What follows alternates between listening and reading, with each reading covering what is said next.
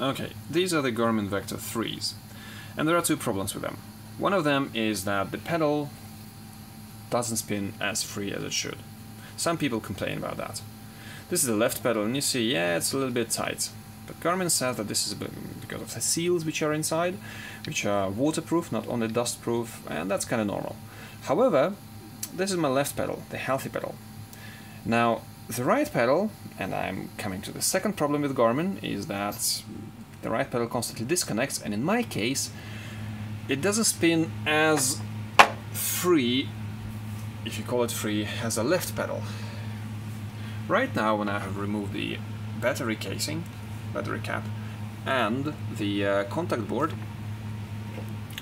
it spins, well, more or less free. There is a little bit of resistance because of the seals, and I would accept that. But as soon as I reassemble that, and this was disassembled using the service Garmin Vector 3 service video by Garmin on the YouTube, official one. So as soon as I reassemble that, if I take the pedal like this and then release it, it will stay like that. And it will take some like a little bit of effort to spin the spindle. Now the reason for that is the following. The reason for that is the same reason why this pedal disconnects. This is the right pedal and it's constantly disconnecting. See this? There's a gap. And it shouldn't be there. And there's no way to get rid of it, at least here, probably in the factory, yes, but there's no way you can hammer this thing down or something like this. I guess maybe it's screwed in or something using some sort of a super special wrench that would go into these 4 holes, or I do not know, but I'm not doing that because this is actually beyond the normal, how do you say, user maintenance or whatever. So, but the thing is, now, if you take the black casing as a reference point, now this part, together with the spindle, is shifted to the left by the size of this gap, which is like a third, a quarter of a millimeter.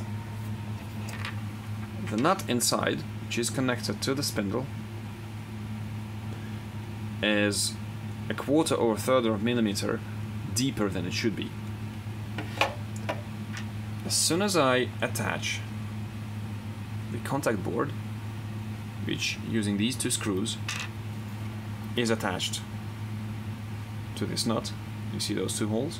As soon as I do that, the bottom of this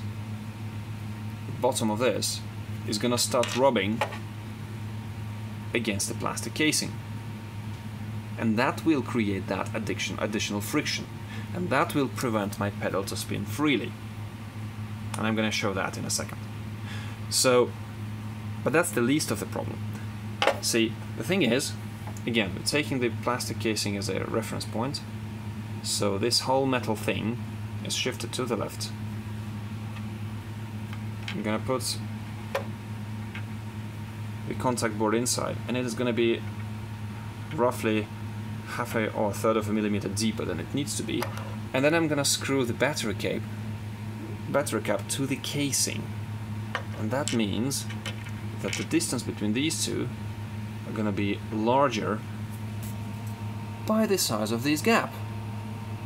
And this actually is the reason why my right pedal constantly disconnecting.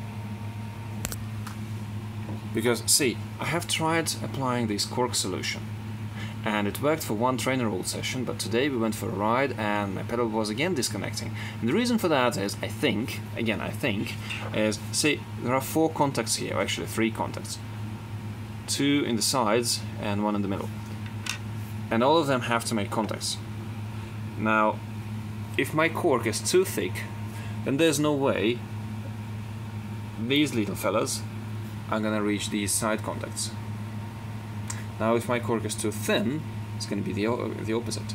So it has to be like some sort of a magical balance in between, and then any physical perturbation like shake, or, I mean, if you like kick your pedal or something like this, is gonna, well, any disturbance is gonna make your pedal disconnect. So yeah. Okay, now I have reattached the contact board. It is there. My cork thing is there. And guess what? It's not spinning. Like, not spinning at all.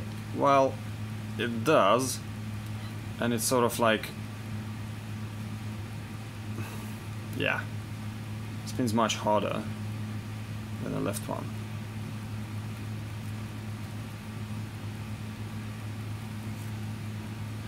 So, yeah, this is Saturday. Tomorrow's Sunday. Monday's holiday in Switzerland. So I guess I'm stuck with this at least until Tuesday. I really hope that somebody from Garmin sees this video and reacts until then, so that when I contact the Swiss Garmin representatives, they probably will know about the problem. I don't know. Probability of that is quite low, but still, there are chances. Thanks for watching. Garmin, please do something. Cheers.